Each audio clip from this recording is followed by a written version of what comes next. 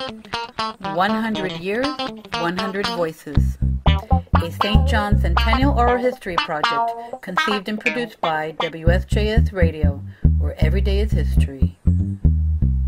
We start in 1, 2, 3. Welcome to WSJS Radio, here interviewing Karen Demel. When and why did you attend St. John's? Well, why? It's because my parents sent me here. When I graduated class of 93 and I started in pre-kinder, so I was here for 14 years. My earliest memory is walking into that wooden house for pre-K to do arts and crafts. I mean, it was dirt and swings. We would play outside, and I remember it just dirt and wood and great grilled cheeses, always. What do you most remember about being a student here? When I first got to St. John's, it was very different than it is now. Pre-kinder was in a little wooden shack. Through the years, it changed a lot, and we had a lot of fun in high school. And I went through teachers that my 3 older sisters had gone through, so I knew the teachers well, and they knew my family well. So it was a very great experience because it was very familiar, and it felt like family always. Any memories that you'll never forget that you experienced in St. John's? Sure. The seniors' day off was particularly great. Lunch breaks was a lot of fun. We used to be able to get out of here and go wherever we wanted during lunch. We had free blocks. We could leave as well. My teachers, I had a few of them that were very, very good. And our senior advisor, Mr. Charles Wagner, who was amazing, was one of the most memorable persons that I had in school. He was really very good to us. And, I have a lot of teachers that are teaching you guys. And you have Mr. Mannon, who was my social studies teacher, was the hardest. He's retiring now, but he was the hardest teacher ever. I had Miss Higuera. A lot of elementary teachers as well. Miss Mayet and Miss Salazar were also my teachers, so it's nice to see them teaching you. One great memory I have is, and I will always tell Kathy Mayet, is that she actually taught me how to grow alfalfa sprouts in her science class. It was the very best project we ever had. It was so much fun because all the kids got very involved, and that was, I think, 3rd grade, so imagine what I remember the most about growing alfalfa sprouts, and I still tell her that.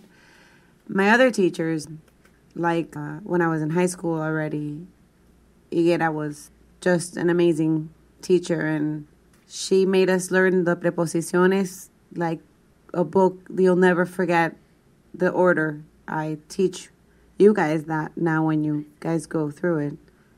Ante, bajo, cabe, con. Yeah, those.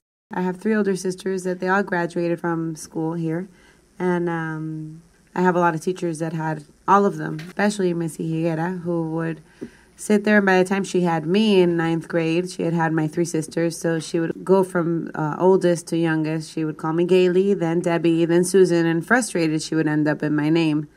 And it happened many times to her. So that was fun. I had one particular Spanish teacher, Mr. Merlo, who actually taught us how to speak in a way that no other teacher had taught us. It was always very culto and very apropiado. He always made sure that whenever he heard us in and out of the classroom, he always corrected us and taught us very well how to manage the Spanish language like our English, since we were always studying in English. What was your favorite teacher? I loved having Mr. Mannon. He used to make us write these ridiculously long essays, like it had to be 20 pages on X or Y subject, and it had to have 3 additional pages of X or Y. He was a very, very hard grader. His tests were very, very difficult. Mr. Henner used to give us quizzes every single Friday for physics. Every single Friday he wouldn't miss. His quizzes were very difficult. I had to sleep over at one of my friend's houses so that she could help me study every Thursday night for physics. What year did you struggle with and why? I think I struggled the most when I had Mr. Mannon. I think it was either my junior year or my senior year. I don't remember well.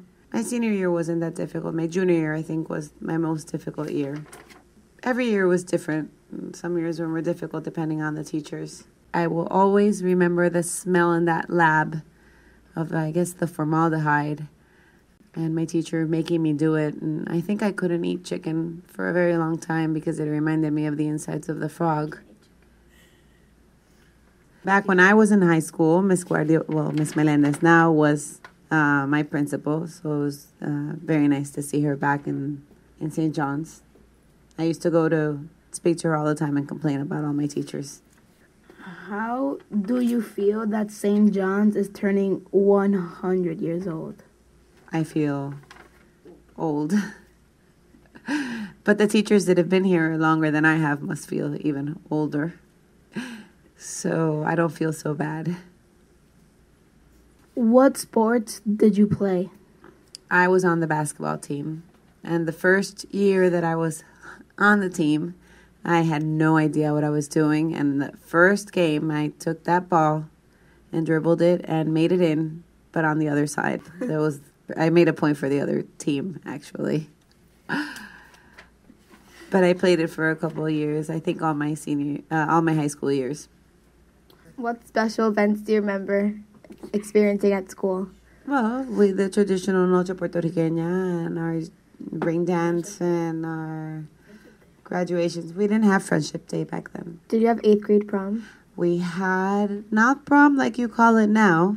We had a graduation, and I think we had maybe had a little party, but not the kind of parties that you're used to now. We had a big party when we did our ring ceremony, but that was also a big party at a house, not at a hotel, or there was definitely no walking in with your mother or father. And did you guys have field days? We had field days, but we also didn't have back then Torrimar. So, a lot of things have changed. Was school different in your years? Like how? Different how? In what way? Like, did the cafeteria have fans, lights? The cafeteria looked almost the same. There was a stage. We did a lot of our presentations and the ceremonies and our ring ceremony. Everything was there. There was a stage, and that's where we had everything.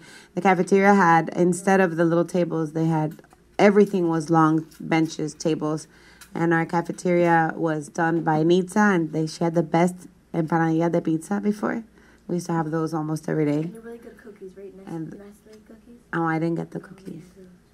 Did you guys ever win tournaments, Mappy? No, not that. St. John's is a lot more active in sports now. We weren't that great as we are now. We are very, very good now. Did you guys have uniforms back then? Because they are not comfortable. No, we didn't have uniforms. But as a mother, I'm so glad that you guys do have, because I remember being a kid and it being very difficult to figure out what I was going to wear every day for school. We could have just put pants on and a shirt and just go. Yes, you guys are boys, but my mother had 4 girls, so I don't think that she appreciated the problem every day of what to wear. Plus, the teachers and the administration would have to regulate very well how short the pants would go and how skirts would go. It wasn't as easy as it is now. I am very happy that there are uniforms. My sister Debbie was part of the group that campaigned for the changing of the uniforms. So she was one of the people that made it happen. Who was your best friend? My best friend her name is Luli Sos. Her brother, actually, Jorge, has kids that go here. It can be more than one, just saying. I had a lot of good friends, but she was my best friend from pre-kinder to senior year. Do you see friends that you had in St. John's? I do. Some of them live here. Some of them actually have kids with my kids in their classes, which is actually kind of fun. From years above or below me, I know a lot of them, and they've actually become my friends now as well. And the people in my class that don't live here anymore, I keep in touch with them too. I have a few very, very good friends from my high school years that I see a couple times a year, even though they don't live here. I have very, very good memories of my friends. Actually, Mora, who graduated with me, her kids are with my kids, and our kids, Ari and Shannon, are super good friends. So that's great. And then, actually, Marimar Ferreira, who is one of my very best friends, her kids are the same exact ages as my two first kids. And she wasn't my friend in high school. She's older, but she was in my sister's class. So it's interesting that you can become friends with people that you've always known but are older or younger. And it's a nice community. Looking back, what perspective could you give about PR at the time? When I went to school here, Puerto Rico was a little safer, so we were allowed to go outside of our school at all times. And after school on Fridays, we'd go wherever the local hangout was, and we weren't so worried about walking around and all the crime that there is now. It was also easier to express yourself because there wasn't as much politically correctness as there is now. So it was more of a freer time for expression and for being a kid. We didn't have as much supervision as us parents give our kids now. We used to hang out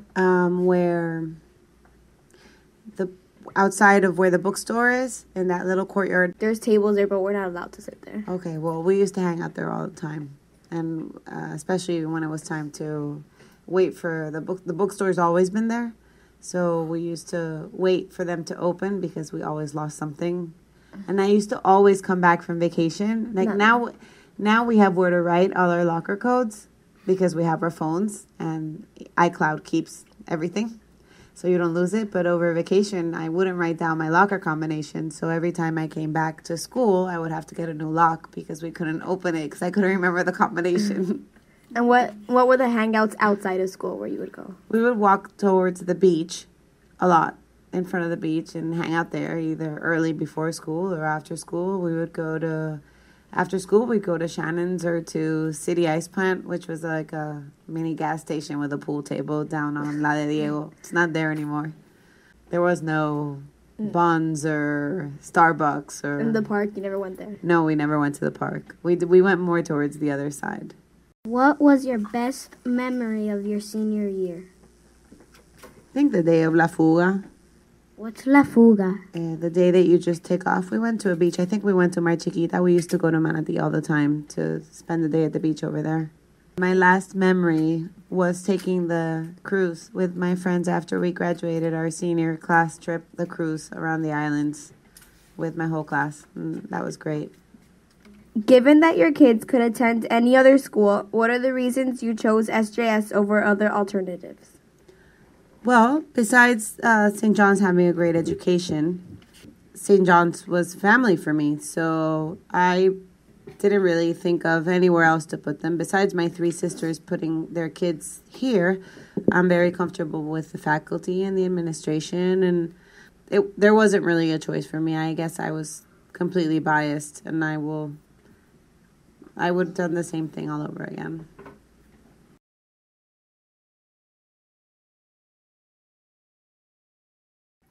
Samara Clayman Demel, class of 2018. Ari Clayman Demel, class of 2020. Eitan Clayman Demel, class of 2023. Karen Demel, class of 1993.